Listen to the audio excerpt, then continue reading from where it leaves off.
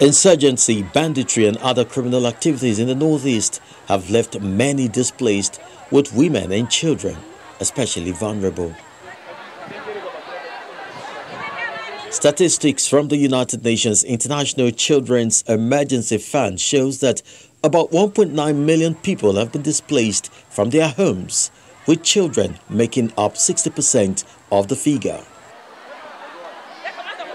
Worried by their plight, the wife of the President of the Federal Republic of Nigeria, Aisha Buhari, has continued to advocate for the well-being of the vulnerable in the country through various socio-economic development and empowerment programs.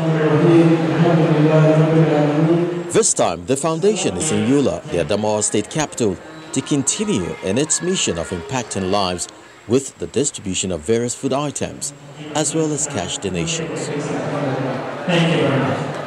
It's here today in Adamawa State to flag off the distribution of food items to the vulnerable groups in the state. This is something that we're doing across the country, and today is for our own state, for our own hometown, Adamawa State. About 30 groups, including religious and social, widows, persons living with disabilities, orphanage centers and correctional facilities are represented here. It's a gesture they are grateful for. People are so happy to receive this kind of things. If the government would be kind of so concerned to the citizen like this, I believe we're going to have a better state and a country. We really thank Her Excellency, the wife of the President, Aisha Buhari, for donating these food items to the orphans.